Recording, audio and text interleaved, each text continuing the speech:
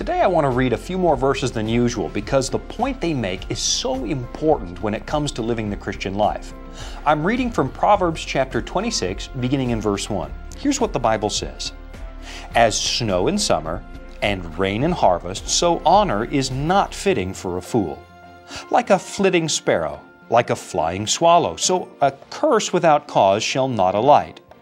A whip for the horse, a bridle for the donkey, and a rod for the fool's back. Do not answer a fool according to his folly, lest you also be like him. One of the hardest things in life, at least for me, is not to argue when you know for a fact you're right. Now, I'm not talking about those times when you think you're right, which happens to all of us. I'm talking about those moments when you know you're right, when all the evidence is clearly on your side. Even then, the Bible says, engaging in an argument is not always the wisest course of action. Why? Well, the answer is as simple as it is surprising. When you engage somebody who's being foolish in an argument, and particularly those who are willfully foolish, you're actually giving foolishness credibility by discussing it. Let me see if I can illustrate.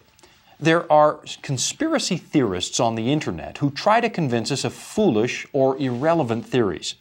Like this small pocket of people who don't believe that man actually landed on the moon back in 1969. Now, instead of believing the obvious, they're trying to convince us it was all a hoax filmed on a Disney soundstage and passed off as gospel truth by a world conspiracy.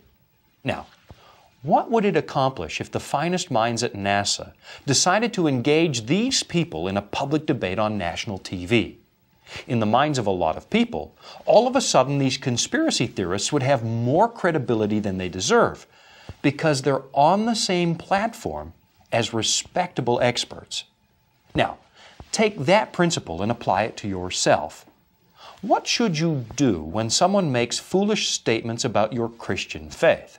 I'm not talking about those who are curious and really don't know. I'm talking about those people who are hostile and reveal their ignorance every time they open their mouths. Now, I won't argue the usefulness of the occasional well-placed statement to silence a fool, but for the most part, it's not wise to let a foolish person borrow your credibility by engaging them in argument. Let it go, even if you feel some embarrassment time to time. You see, eventually the fool always shows his hand, and your quiet commitment to a godly life will vindicate your faith. And besides, over the long haul, refusing to engage foolishness might just open the door for you to lead that fool to Christ someday. And even if it doesn't, it still might open doors for intelligent observers to find the kingdom of God through your example. And leaving those kinds of doors open is really just a better way to live.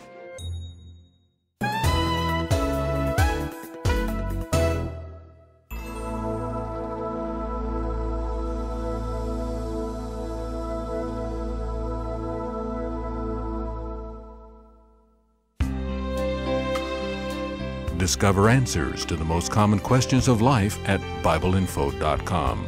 That's right, answers to questions directly from God's Word, the Bible. BibleInfo.com is used by people around the world. It's available in 19 languages. Easy and simple to use, BibleInfo.com, answers to life's questions. Log on today and discover the answer you've been looking for. BibleInfo.com.